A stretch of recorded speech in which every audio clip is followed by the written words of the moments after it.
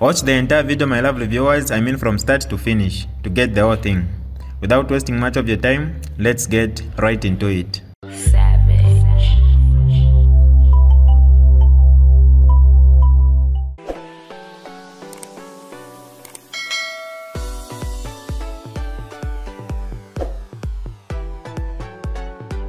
Hi lovely viewers, it's me again, your one and only Mutati Mpundu. Welcome to my YouTube channel. If this is your first time on my channel, kindly subscribe to my YouTube channel by hitting the red subscribe button down below and turn the bell icon to join the notification squad. Don't forget to like, share and leave a comment. Tell me what you think about this video in the comment section below. I'll be super glad to hear from you lovely viewers. Let's begin with the coming back of former President Lungu into active politics. His decision seemed not to have been welcomed by some stakeholders, and he has continued receiving criticism. Do you still feel his decision was a good move? It couldn't have been any better. His decision was timely and was well thought through. On the 28th of October 2023, when President Edgar Lungu decided to make that announcement, it was after deep reflection. He went through a thought process and he informed some of us that he was in deep reflection and was consulting. So it did come at the right time. Right time because, as your listeners will be aware, the time leading to the 28th of October 2023 was a very challenging period for us because a number of people thought that there was a vacuum at the presidency of the Patriotic Front. They did not understand that President Edgar Lungu had not vacated the seat of President of the Patriotic Front. He had simply taken sabbatical leave. He had taken leave because he had decided that he would go out of active politics. However, he still retained the position of President, albeit on leave, to allow for us to organize an extraordinary general conference where we would have elected his successor. And only after that election would that position have been occupied by another person besides President Edgar Lungu. Now, when we saw that there was this rush for that seeming vacuum at the presidency, we thought that it was wise for President Lungu to come back and fill in the void so to avoid all that confusion that was taking place. So it was a good decision, it was timeless, and we ought to commend President Edgar Lungu for taking that sacrificial position, because all of the listeners are aware of the fact that by him deciding to hold back his position, to take back his position of president, it meant, therefore, that he would be considered to have gone into active politics, and we knew that the system under Hakainde Hichilema would use that or abuse it to deny President Edgar Lungu the benefits that accrue to the office or to the person who held the presidency of the Republic of Zambia. Now, he did that very consciously, and he knew the consequences of that. He did indicate himself in the statement that he made on the 28th of October that he was doing that very alive to the fact that there would be consequences that would follow that decision. But he decided to do that because he realized that the Patriotic Front is a party to which he owes a huge debt. It is the Patriotic Front that made him a member of parliament in the first place. It was the Patriotic Front that made him deputy minister and minister, secretary general, and finally president of the Republic of Zambia. And he himself declared that he felt indebted to saving the Patriotic Front. And when you make reference to the confusion that prompted him to come back, are you referring to the confusion of the Mao Sampa, which were obviously instigated by Mao Sampa? And had that not happened, do you feel that he would not have made this move?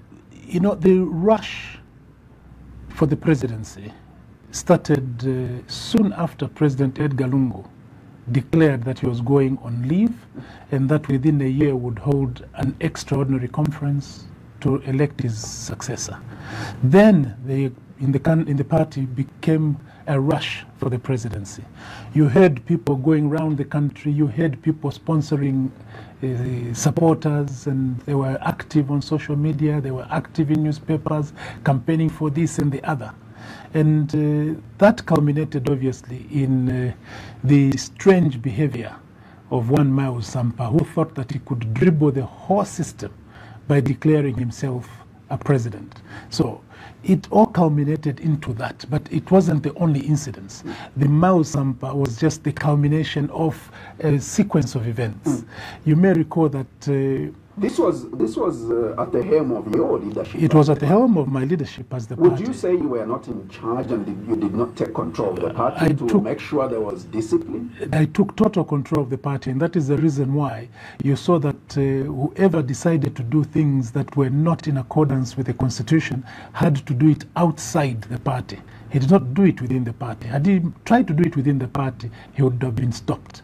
But he decided to do it outside the party. So we in the Central Committee, with me at the top of the whole system, were totally in charge.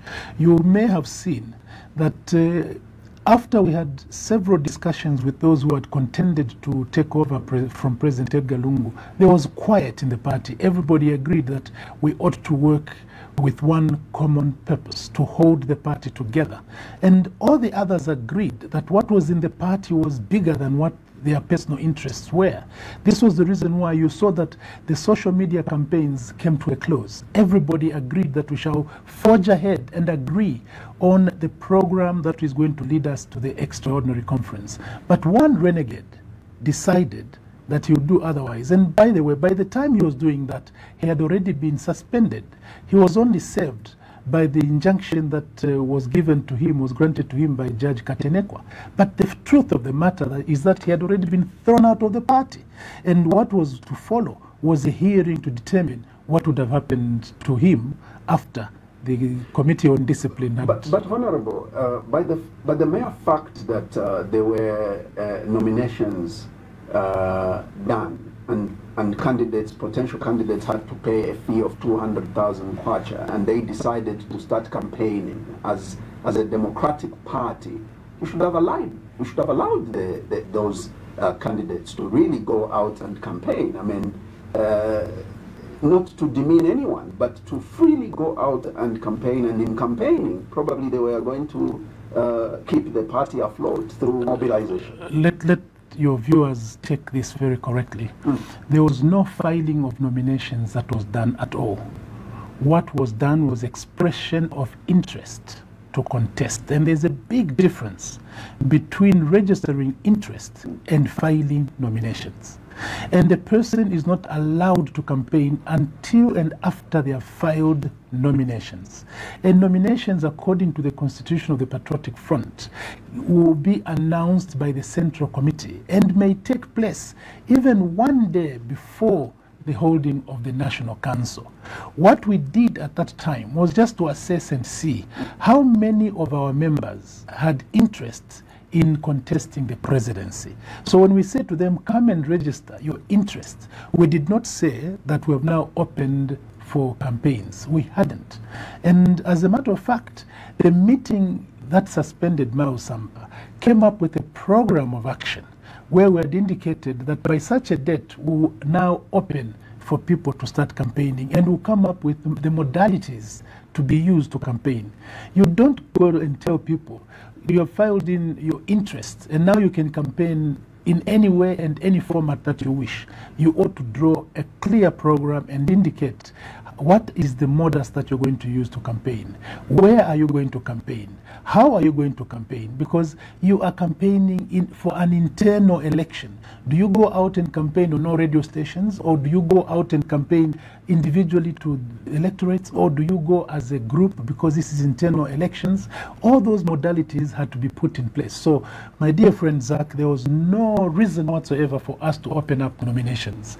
This is campaigns, because we hadn't filed nominations yet. And there's been controversy around the figures that were involved in what you have stated as interest, 200,000 kwacha each, and this has brought about controversy in terms of would they get refunds now that the situation is as is, and there were questions also about where the money went to, and I think Miles Sampa used that as part of his reason. Right. Fortunately for us, 6 of the contestants were and are still members of the Central Committee. 6, except one now, Mayo Sampa. So at the time when they were filing in nominations, the 8 of them, 6 were members of the Central Committee. And those 6 sat in the Central Committee meeting that determined the expression of interest fee of 200,000. There were obviously divergent views. There were some who thought were making it very expensive for people to aspire for leadership in the party, because that would have a consequence that in the next general elections, general conference, those who would be aspiring to be members of the Central Committee, you might have to pay a huge amount of money. But democracy dictated, and you know that democracy may not necessarily be right, but the majority took the day, and the majority were of the view that the 200,000 kwacha was the right figure for filing in of expression of interest. And that's how we settled for the 200,000 kwacha. The second thing that ought to be understood is that this was a non-refundable fee. Right. Totally non-refundable. And because it was non-refundable, the Central Committee has no obligation to go back to the people who paid the 200,000 to explain to them how that money was used, because it was not as though we're keeping it on their behalf. They had paid it voluntarily to the party, and the party had the mandate to utilize it in whatever way it saw fit. And for anyone to come to the party and say, can you now account only for those 200,000 kwachas, it is folly, because there is a process by which the Central Committee of the party accounts for all party funds. And those who are interested must wait for the time when the party is mandated to provide a financial report to its members. There is no hurry, and there is no reason to treat that money separate from all the other monies that the party is handling. There is no reason whatsoever. And whoever quarrels and says, I want to know how my 200,000 kwacha was spent, must go back to their mind and ask themselves, were we told that the 200,000 kwacha was being held on their behalf? No. They voluntarily released that money to the custody and utilization of the party, and therefore were not obliged to disclose to anyone how their 200,000 kwacha was spent, because that became party money and shall be accounted for together with all the other funds that are under the control of the party. Let's get back to the issue of the former President Lungu's comeback. One of his reasons, like you rightly put it, was for his coming back was basically to save the Patriotic Front. Is this happening this one? Yes, to a large extent it is. And I think that things might have been different hadn't he come back. So it is good that he came back. And, you know, you can't go into speculation and start imagining what would have happened hadn't he come back and so on and so forth. The fact that he's back and we're where we are, we ought to say, yes, his comeback has contributed to us being where we are and us getting stronger and stronger. How would you describe, I mean, just share with us how that is happening, how the party is stronger, because it remains divided as far as we know. The party it remains in faction. The party is not divided at all. You know, let's not exaggerate the impact that Mayo Sampa is having on the party. Let us not exaggerate that. I mentioned to you that I was in Ndola yesterday. There were more than 3,000 people who came to attend Mrs. Ngambi's burial. And I met with a lot of those members. Not a single one of them came to me to say, I belong to Mayo Sampa. No. Everybody who was there was singing songs of praise for the Patriotic Front and for Edgar Lungu. So let's not,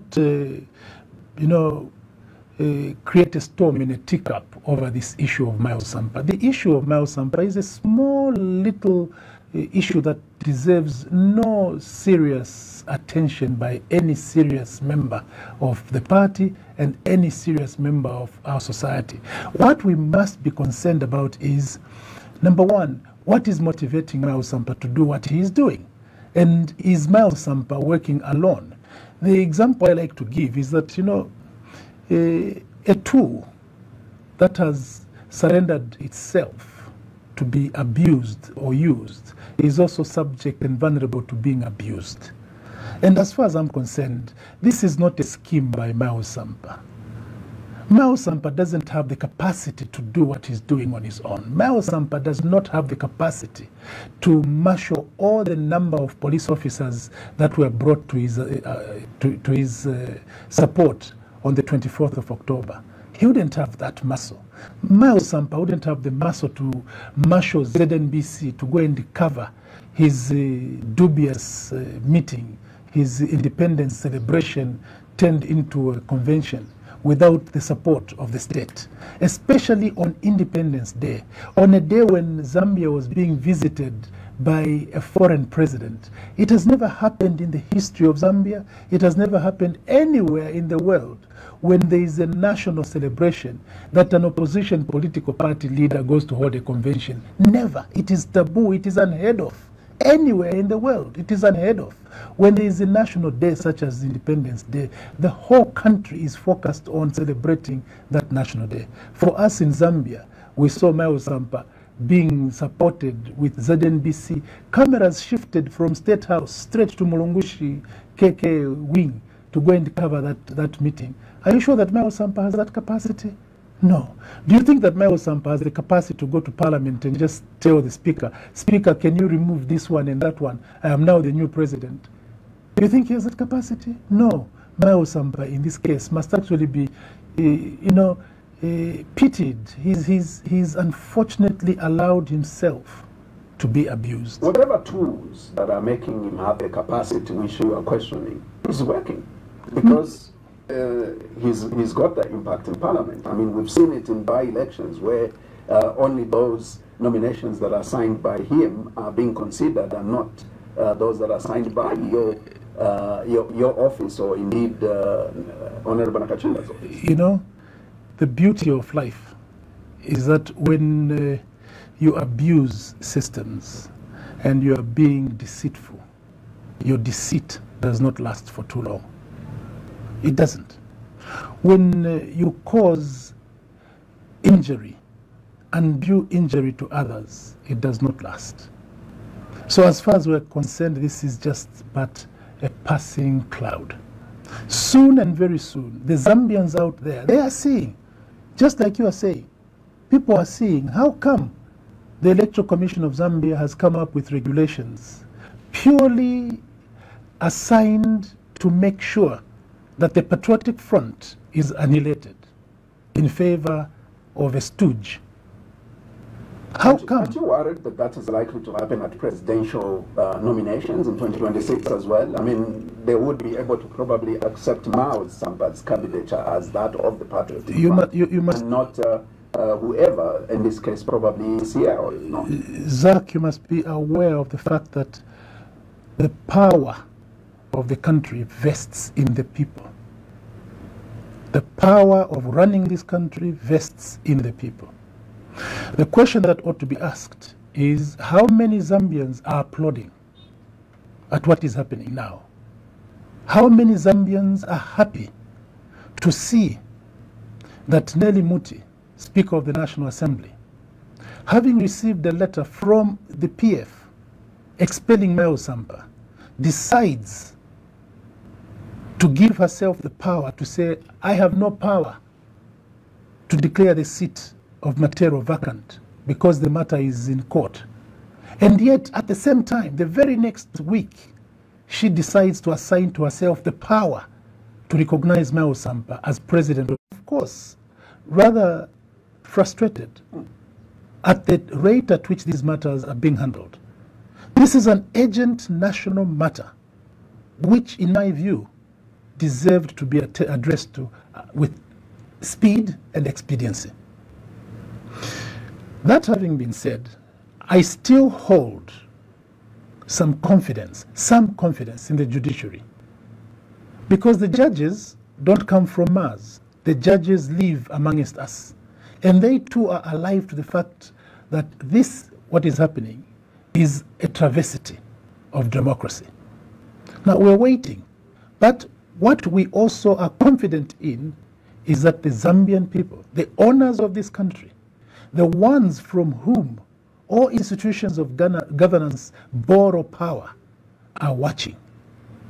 And if anyone thinks that they can stretch the patience of the Patriotic Front and the patience of the people until 2026, they must watch the space.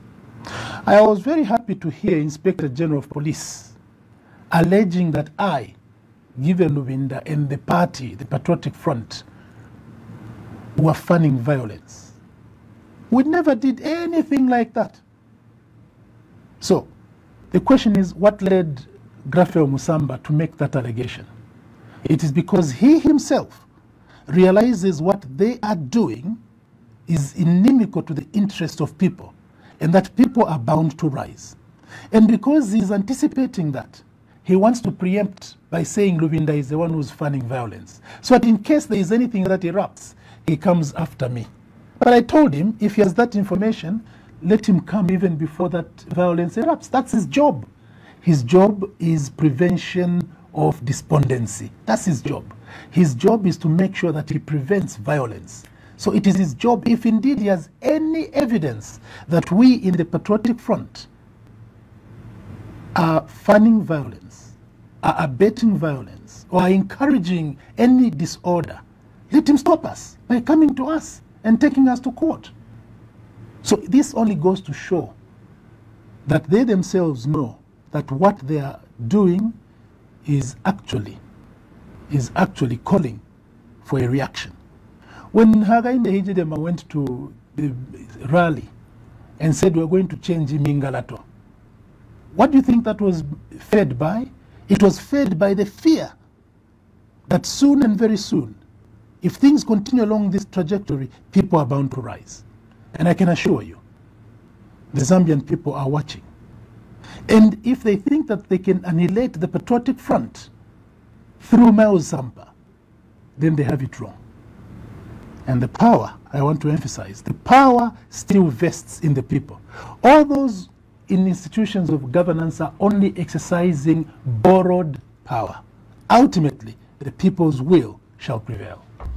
How do you respond to allegations from the chief government spokesperson in Honorable Cornelius Mwetwa, suggesting that former President Edgar Lungu has lots of money here in Zambia, Dubai, Abu Dhabi?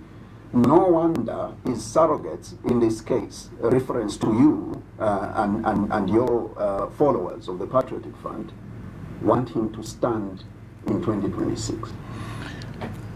I would like to advise my young brother Cornelius. Cornelius ought to be a little bit more humble and focused.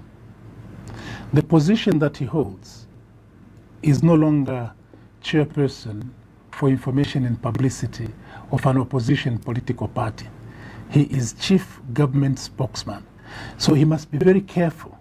When he wants to speak as an ordinary politician, as chairperson for information for his party, he must do so. But when he speaks as government spokesperson, he must be careful that he trades away from conjecture and especially from untruths. However, in response to what he said about Edgar Lungu having money in Zambia and everywhere else, all that one has to do is to draw an inference to Hakainde Hichilema in the opposition. Hakainde Hichilema himself posted and sent sponsors of people he sponsored to claim that he was one of the richest Zambians. You saw the press releases about Hakainde Hichilema having had millions of dollars in offshore accounts. And to date, he has refused to declare his asset base. And during that time, from 2006, after the demise of Anderson Mazoka, may his soul rest in peace, what did we hear people like Cornelius Mwetwa campaign on behalf of Hakainde Hichilema? That he had money. That's how they campaigned. He had money. He was the one financing the UPND. Now, from what Cornelius has said, it is quite clear to us that Hakainde Hichilema continued to be president of the UPND even against the provisions of the UPND constitution, which at that time limited his tenure of office to only 2 terms, simply because people like Cornelius Mwetwa were clamoring behind him because of the so-called money that he had. For us in the Patriotic Front, Edgar Lungu was elected in 2015, and you remember what people like Cornelius Mwetwa were saying about Edgar Lungu, that he's a pauper from Chawama, he has no money whatsoever. But we still elected him as president of the Patriotic Front, not on the basis of money. And now he's come back. It's not because of money. We're not looking for money from President Edgar Lungu, not at all. We're looking for his leadership. That's what we want. And look, President Edgar Lungu has been president of the Patriotic Front from 2015 until 2021 when he went on leave, and now he has come back.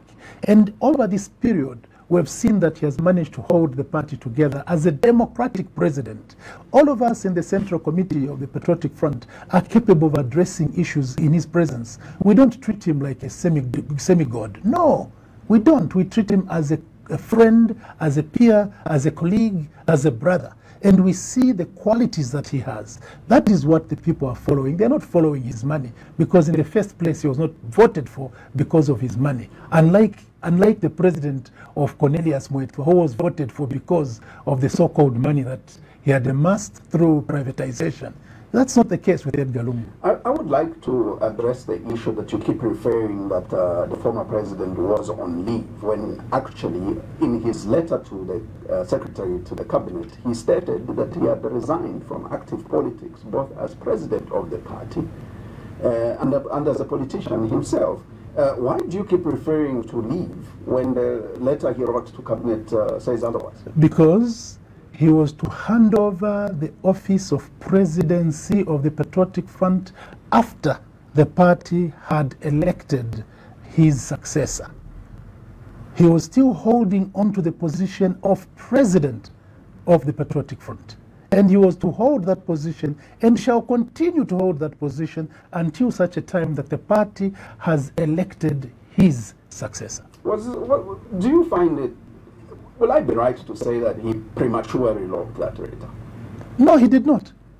He wrote it timeously, and he stuck to it. And when he decided that things were not working in accordance with what he desired, he decided, let me get back. He made a statement, the former president, a few days ago, that his worst as a president is far much better than what is happening under the watch of President Hakainde Hichilema. This, again, has been criticized by UPND and including State House itself. But do you agree with former President Lungu's statement? Exactly. And I agree with that statement totally. And I'm willing to go to all heights in defending that statement.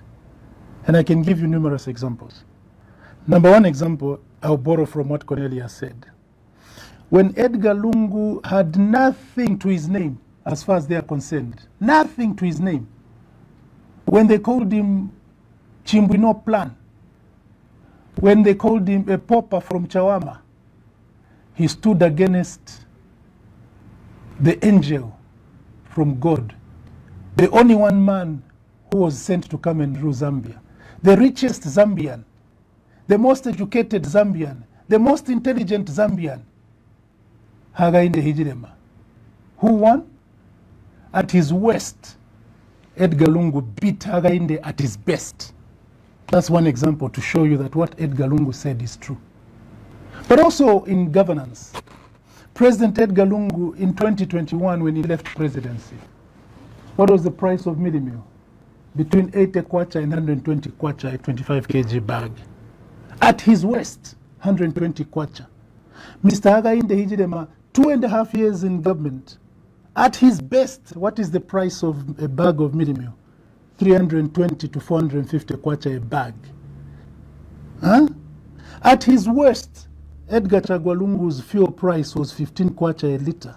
At his worst.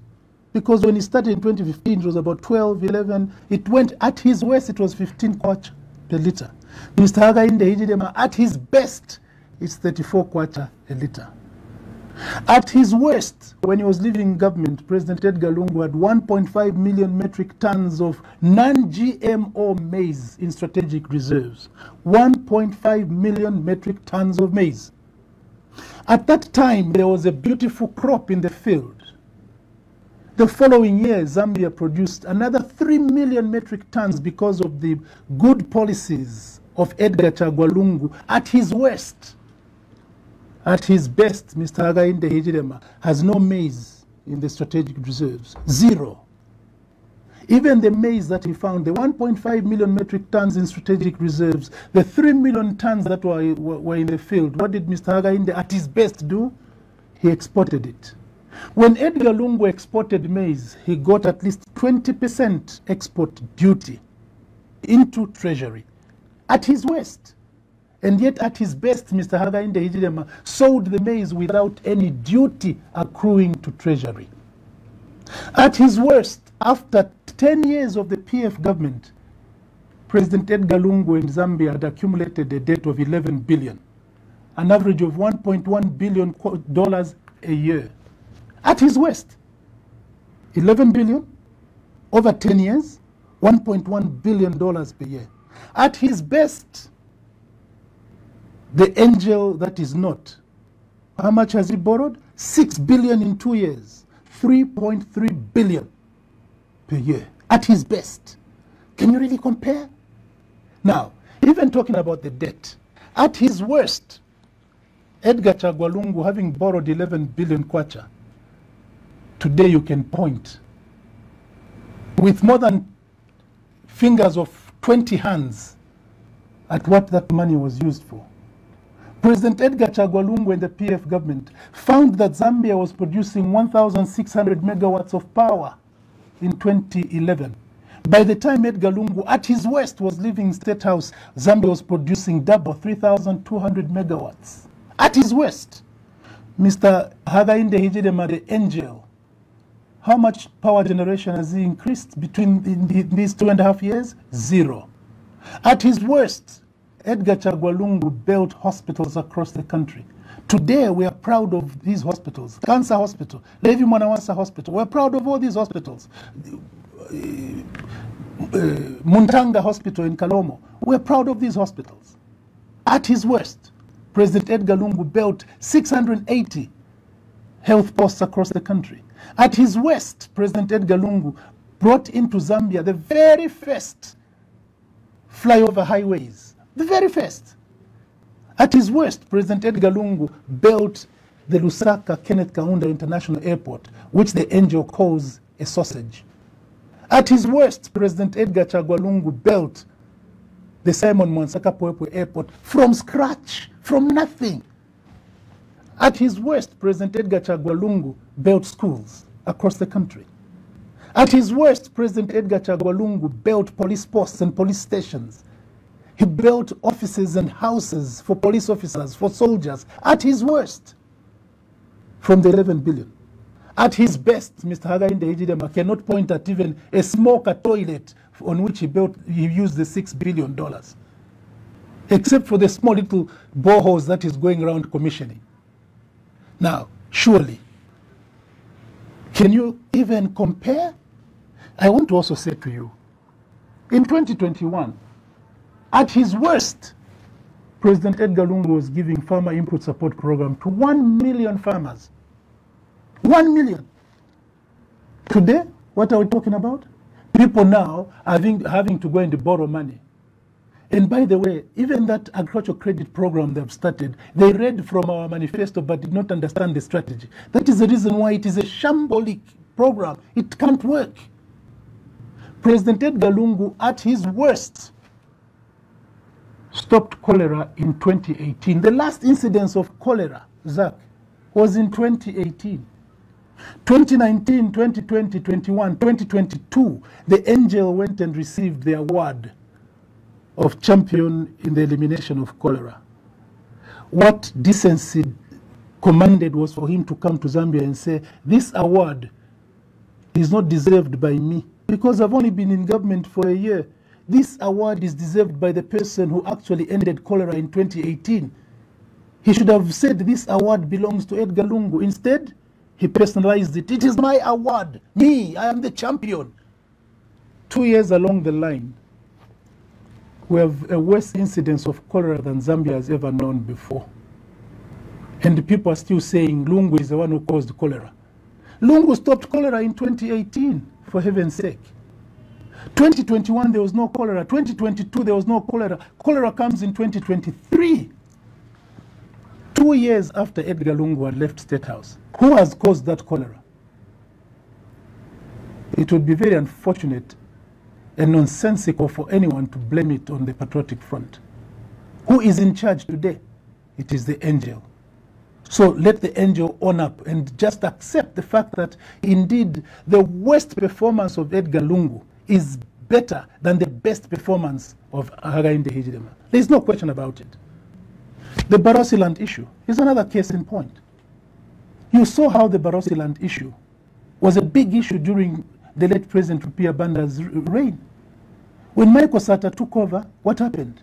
There was quiet about it. When Edgar Lungu was president, there was quiet about that. Why? Because those two presidents were engaging with the royal establishment, the Barosi royal establishment, to try and find a lasting conclusion to the matter. They did not wish it away. They did not go to the Barosi land to say, yes, we're going to honor the Barosi land agreement when we form government. And straight after forming government, you go around and say, there is no place called Barosi land.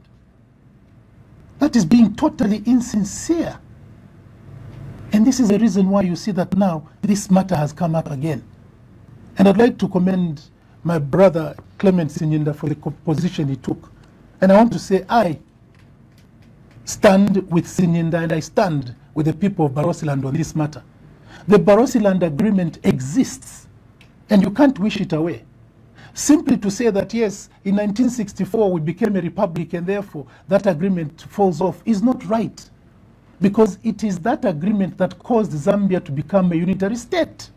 And if there are conditions in that agreement that were met by one side of the parties, the other party also is obliged to meet their conditions. That is what agreements are about. Now, under Edgar Lungu, at his worst, the issue of Barosiland was under discussion. Under the angel Hakainde Hichilema, at his best, people are raising concerns about his statements about the Barosiland. Is there anything more you want me to say? And I can tell you more and more. I can tell you. At his best, at his worst, Edgar Lungu was saying to the Zambian people, and he was showing that he's a humble president for the people of Zambia. At his best, President Hakainde is going around threatening people. Now, we're not even allowed to even approach the police to tell them that we want to have a rally. Even when we just go and say, I want to have a rally, they arrest you. They came and almost tear-gassed us having an indoor meeting at a lodge. We're having a central committee meeting. Hakainde sent his police officers in riot gear and machine guns and heavy vehicle artillery to come and stop a small little indoor meeting at his best.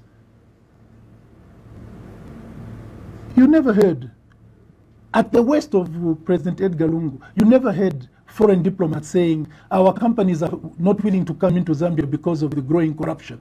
But at his best, Mr. Hakainde Hichilema, foreign countries are telling him our companies don't want to come because of rampant corruption in the country. At his worst, Edgar Lungu had drugs in hospitals. At his best, Hakainde has no drugs in hospitals. At his worst, Edgar Lungu, in parliament, members of parliament were able to stand and demand that the speaker allows them to be heard. They were not dismissed, they were not expelled, they were not suspended. At his best, Mr. Hakainde Hichilema, when members of parliament stand in parliament to debate, they are curtailed, they are thrown out, they are threatened. At his worst, under President Edgar Lungu, you never heard parliament calling private citizens to go and answer charges in parliament. At his best, his parliament today can summon anybody and anyone and reprimand them, even if they're not members of parliament. I can go on and on, Zach, but I'm sure that there are many other issues that you'd like us to address. So I agree, in totality, I agree that Edgar Lungu's performance at his worst is much better than the performance of Hakainde Hichilema at his best. Let me get to again to the party, Patriotic Front, where some members appear to have given up and accepted that the Matero MP is the new party president. Others are proposing that you people should decide to form another party. And take us through also the formation of People's Movement. Does this mean truly that you have given up the Patriotic Front and moved on? Where do you see the party in the next 1 year, or indeed up to 2026? That gives me another opportunity to just say to you, at his worst, Edgar Lungu did not comment about the internal affairs of other political parties. Never. But at his best, the angel president Hagainde Sami Higurihwa Hagainde Hijirema is interfering and commenting on internal matters of opposition political parties, such as telling some surrogate, kulimba mwana, kulimba limbani, limbani. What kind of president is that? At his best, he's showing that he's following keenly with interest what is happening in opposition political parties, and he has no shame of showing his glee to the Zambian people that he's very happy with what is happening with the Patriotic Front. At his worst, President Edgar Lungu had his kwacha valued at 17 kwacha to the dollar. At his best, the man who promised Zambian people that when you vote for me, 14 hours the kwacha will be 10 kwacha to the dollar. At his best, the kwacha is going towards 30 kwacha to the dollar. Now, those who are saying the Patriotic Front is dead, let them be rest assured that the Patriotic Front is a spirit that no one will kill. This is a spirit that was born in the heart of Michael Sata and was shared very rapidly with many people. Michael Sata's spirit was born much later than some other political parties, and yet that spirit swept the country and gripped a lot of people. And to date, that spirit still lives in many Zambians. And from what I see when I walk around the cities of Zambia, when I walk around the countryside, I can see that that spirit is running through and through many Zambians. So it is not possible to kill that spirit. And those who are suggesting change party to what? No, we are not going to change the party. We are going to continue with the Patriotic Front because the Patriotic Front is going nowhere. It is not dying. The Patriotic Front is going to continue to exist.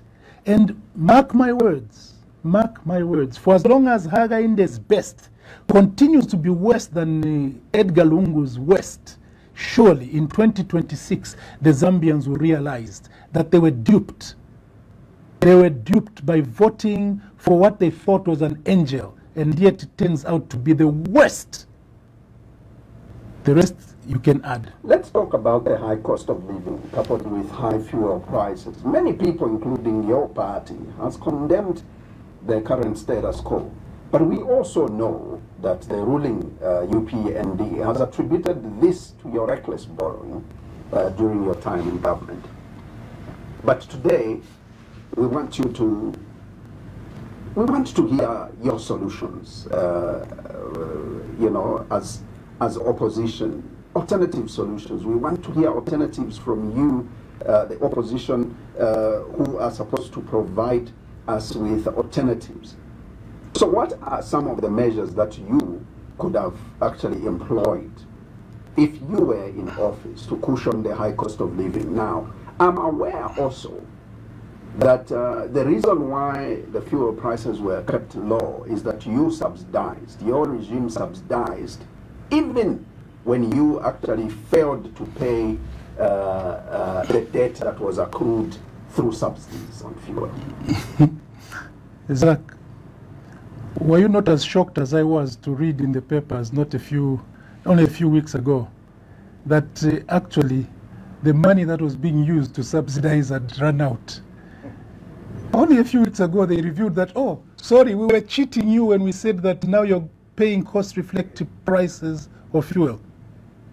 Huh? That's what they told us. But now only a few weeks ago they said, oh, we maintained this price stability because we had some money to cushion. What was that? A subsidy. Now they are telling us the truth. We are actually liars. We lied to you. So for us, we should have redeemed this country through honesty, through true, patriotic, sincere governance. No lies told. You are saying that the cost of living has increased because of so-called reckless borrowing. I just demonstrated to you, we borrowed on average $1.1 billion per year. If that is reckless, tell me what $3.3 billion borrowing per year is. If 1.1 per year is reckless, what adjective will you use for 3 billion borrowing per year? Madness, total madness, especially if you also compare to the produce, what is coming out of the 1.1 billion compared to what is coming out of the 3 billion. I demonstrated to you already that from the 1.1 billion per year, we built this country, we changed this country. From the 3 billion, what have we heard? We've heard about CDF, and we're being told this is decentralization. What kind of decentralization is it where you say you are giving constituencies 28 million and then you are the ones who are determining, now buy police vehicles for police officers in the constituencies, now buy ambulances, now go and do desks, now go and provide palaces for chiefs, now go and do water and sanitation? What decentralization is that? This is just a mockery. It's a smoke screen. This is just a way of stealing. Can you tell me, Zach, your listeners there know that when you go to a motor vehicle supplier and you buy one vehicle, they don't give you commission. It's only one vehicle. When you buy 10, they give you a commission. You buy 20, they give you a bigger commission. What about when you buy 156? Where is that commission? We want to see where is the commission going. Let them tell us. You asked me a question, what could you have done? Number one, without Hakainde Hichilema and UPND, things would have been much, much, much better, because we couldn't have borrowed 3 billion per year.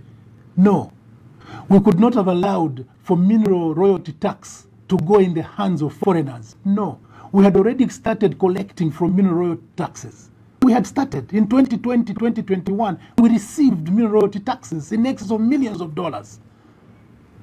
Come Hakainde Hichilema, what has he done? He has given all that tax free to foreign companies. Under Hakainde Hichilema, what has happened to the economy of Zambia? It is more and more in foreign hands than in local hands. Huh? Now he's even telling us, all of you, go farming, all of you. How do all Zambians go farming? How? Where are the IT experts? They should also go farming? No. We want the IT experts to develop IT technology for farmers. We want them to develop IT technology for industry. We want the economy to be vibrant. We can't only have agriculture. We can't only have, as a matter of fact, the person who's saying, all of you go farming. What incentives has he given to the farmers to go farming? Nothing. We, in our manifesto, were very clear on how we were going to run the agriculture sector. We were very clear. You saw the number of dams that we built. During the time that we were in government, we built several agricultural dams. Momboshi Dam here, close here. Today, go and see the production that it is introducing in the area of Chisamba. Go to Rusangashi and see. We had already decided that we are going to encourage Zambians to own shares in the mines so that their dividends stay in Zambia instead of them going to India and going to Switzerland. We talked about 24-hour economy. By now, Zambia, at least in Lusaka and the other cities, should have been running a 24-hour economy. They heard about it and talked about it. What have they done? Nothing. You remember what they said to us when we were putting all these cameras?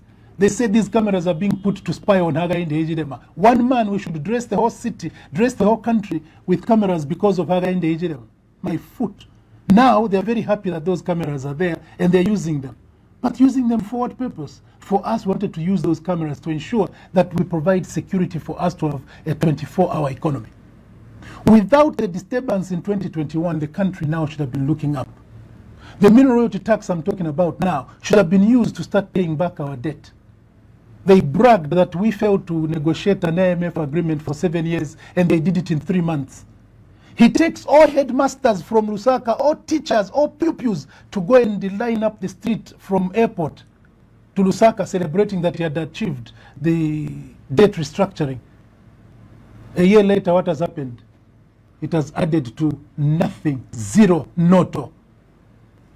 Talking about the mining industry, I mean, you've made reference to it. I mean, your regime has been tagged as a regime that was slowly collapsing the mining industry. And talking about mineral royalties, I don't think you would have had anywhere to get mineral royalties from, because you kept collapsing bigger mining companies. KCM is one of them, and Mopani got collapsed under your regime, and many more probably were coming. Surely you must give credit to the fact that what collapsed during your regime has been resuscitated. Figures speak volumes. And if you were to look at the Treasury report, you will see that at Edgar Lungu's worst in 2021, we received money as mineral royalty tax from mining companies. At the best of Haga India, there is no money coming from mineral royalty tax. So how can you say we're collapsing the economy when actually we're collecting from the mining sector what is not being collected now? You recall Michael Sata, in 2011, he said there is no way that we can continue to be taking our emeralds to be auctioned in India. I want the emeralds to be auctioned here in Zambia. Edgar Lungu, his successor, also said, now that we have discovered that we have been losing gold, I'm not going to allow people to trade in gold willy-nilly. We formed what was called Zam Gold, and we came up with a law declaring gold as a strategic mineral, which was only to be handled through Zam Gold. Whoever was to mine gold was not given a license to export it. This is DJ Mutati exclusive. Alright, that's all for you today, lovely viewers. If you did enjoy the video, please don't forget to leave a comment in the comment section below. Tell me what you think about the video you just watched in the comment section below. I'll be super glad to hear from you, lovely viewers. Once again, I go by the name of Mutati Mpundu. I love you, peace, I gotta go.